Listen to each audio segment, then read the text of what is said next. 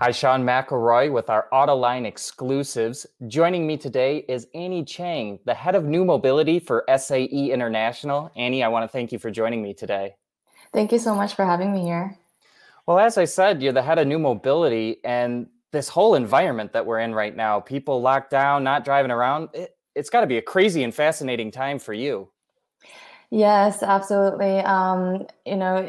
Our everyday lives have been completely disrupted, and that definitely trickles down to our mobility behavior.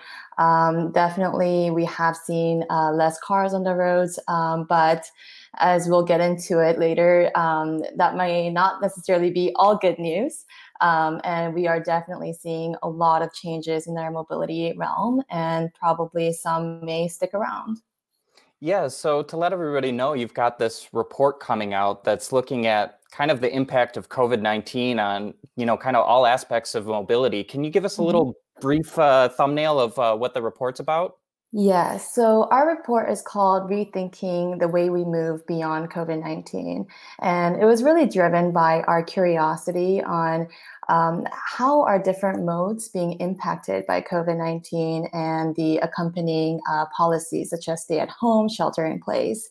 And how have the different modes picked up and recovering differently? What does the future look like for our mode share and mode shift? We also look at road safety. So how has it impacted the number of crashes in different areas, especially in urban areas? So we did a deep dive in New York City, for example. So, we've seen travel drop off. Obviously, everybody was locked up at home. Now we're starting to see things being unlocked and some more travel pickup, or at least I think I feel anecdotally I've seen more cars out on the road, but are we actually seeing some travel pick back up again now? Yes.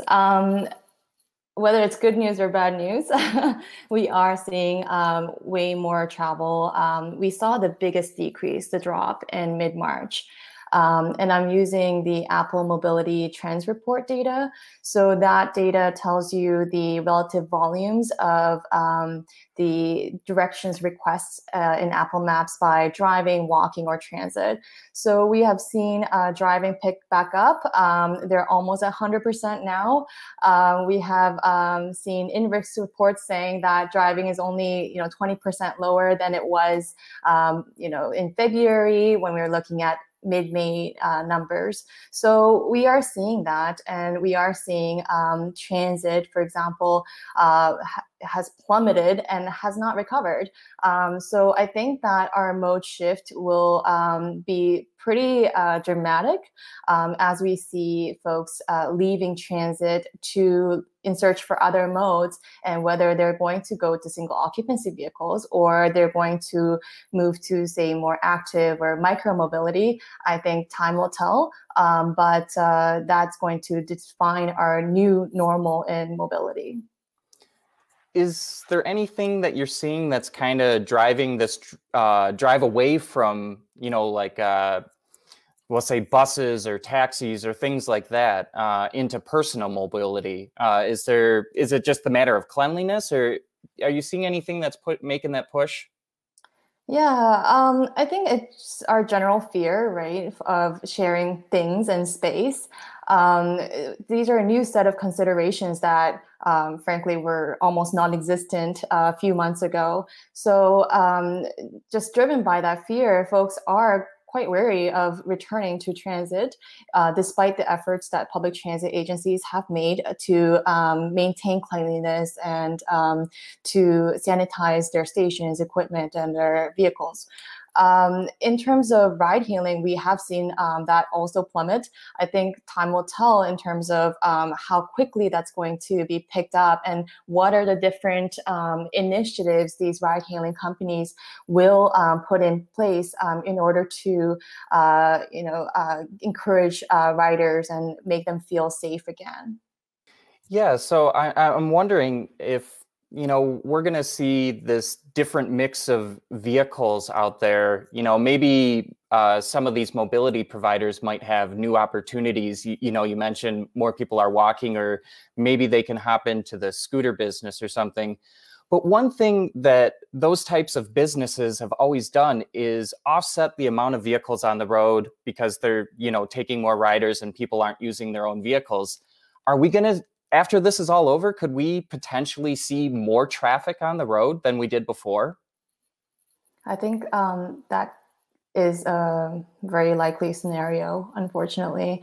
And that will further exacerbate all the issues that we had, the externalities related to private vehicles on the road, such as air pollution, traffic, congestion, and road safety issues. I think that is the fear that we are currently faced with, we meaning the cities, the civil engineers, the urban planners, that we are perhaps driving to a hell scenario where we emerge finally from the pandemic only to be locked down by traffic, right? So I think that there needs to be a lot of action that needs to take place at this time to nudge the people, the individuals, to select, their travel modes, with sustainability and safety in mind at the society level. Yeah, and I think one of the other kind of scary things that your report kind of pointed out, that even though there is less people out there, that does mean there's less accidents going on. But the way people are driving has changed, and that could kind of prevent a scary scenario for once people go back. Is that that new driving behavior going to stick around? Can you talk about that a little bit? Yeah, so less cars on the road means fewer interactions between road users. And that can mean fewer crashes in general. What we have seen is the number of crashes have generally decreased, but the severity of crashes, which is mainly determined by speeds and whether you are a protected road user, so in your car or not, those things have changed. So I think that the main issue here is that we know that speed kills, and speed has gone up thanks to less cars. And we have seen a lot of fatal and injury crashes.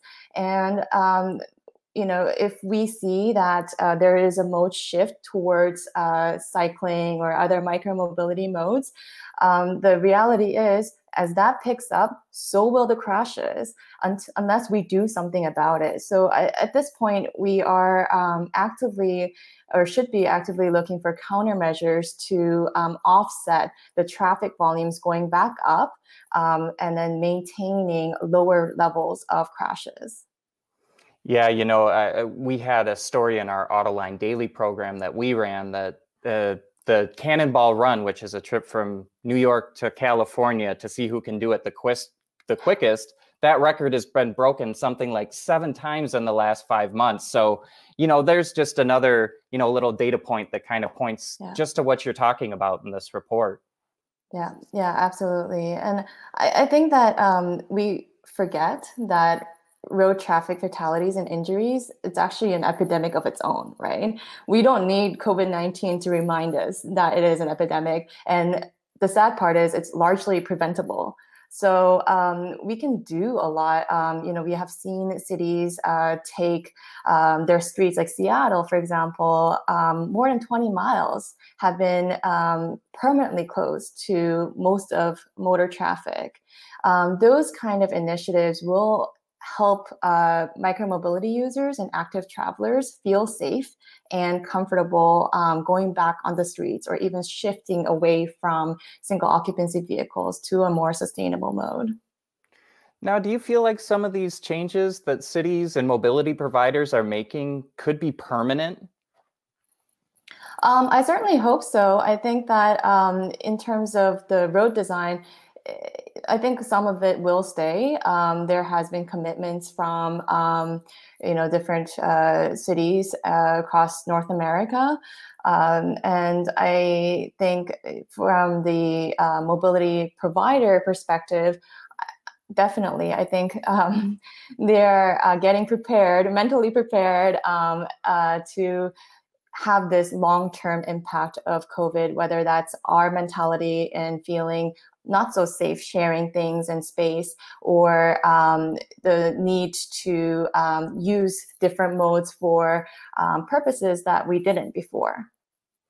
And I guess, kind of the good thing coming out of this is that we probably have a great opportunity to make some changes to some of the things that, maybe aren't greatly designed or whatever.